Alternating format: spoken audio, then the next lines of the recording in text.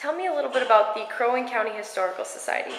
The Crow Wing County Historical Society came into existence in the year 1927, and it was originally housed in the old the courthouse, and then it moved over to the old jail in the 1980s, and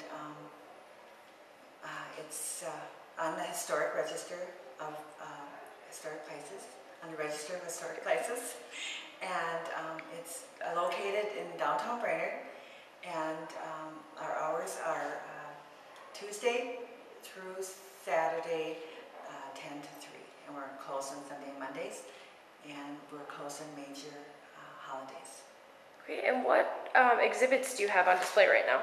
What we have on display right now is a small Native American exhibit, and then we have a railroad exhibit, lumbering exhibit, the Palladium exhibit, which is a small exhibit but it has a large story to it.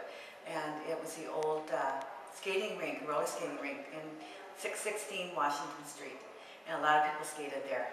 And also the one of our volunteers that's been here over 20 years, she comes in on Saturdays, and that was her business. So that's a fun thing to see.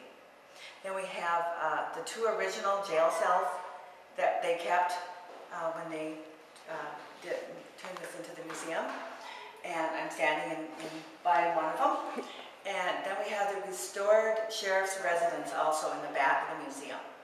And then we're working on a fishing exhibit, and we have a small photography exhibit located in the sheriff's residence.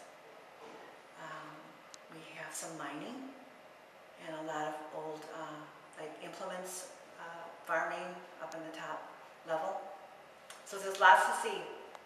All right, thank you very much.